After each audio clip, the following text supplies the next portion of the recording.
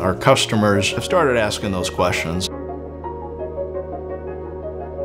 Previously, 80% of the production was blast furnaces and only 20% was arc furnaces, and today it's the reverse, which means electricity rates are a very significant cost for us.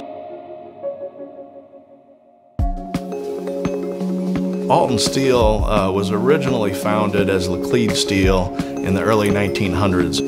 We are located in Southern Illinois, just up the Mississippi River from St. Louis.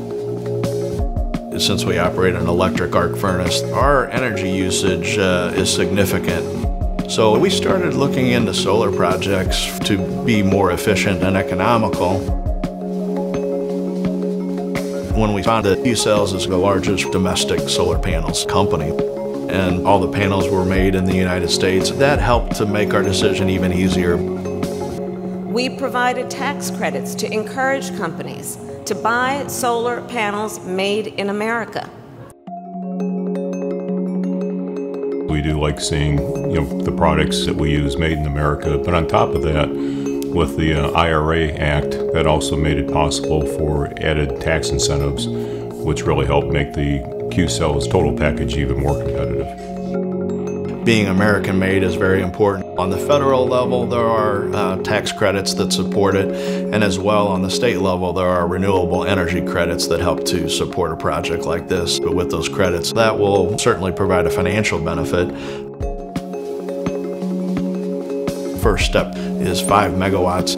The number of panels is about 11,000 solar panels. It covers about 12 acres of our property. We signed a 25-year power purchase agreement with Qcells.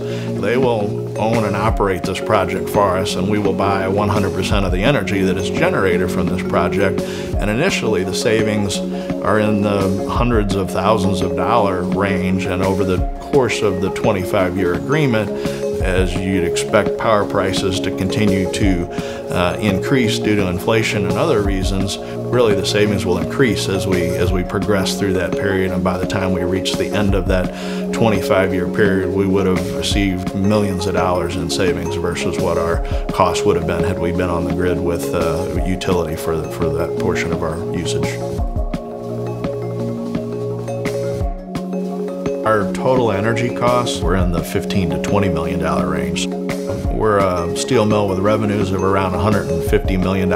So, $10 to $15 million of energy is a very big part of our cost base. This 25-year project really locks in some affordable energy costs for us over that entire period, and really helps to offset some of the costs that we would otherwise have to source from the grid.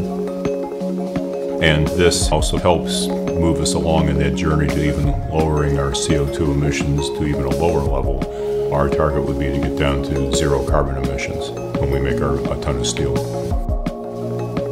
We'd certainly look to be able to install additional solar farms within this area. We'd like to see that pan out here into the future.